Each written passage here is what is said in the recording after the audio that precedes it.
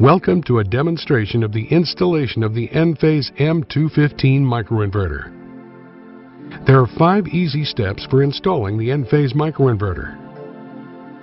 First, install the microinverters in the appropriate locations on the racking.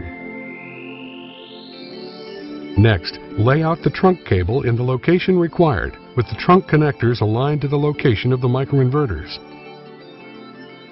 The cable can be placed on either side of the racking and may be secured with tie wraps or clips. Now connect the microinverters to the trunk cable.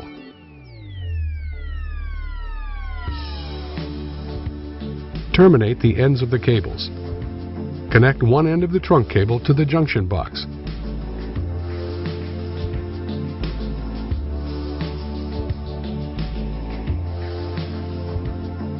The other end of the trunk cable must be terminated using a termination cap.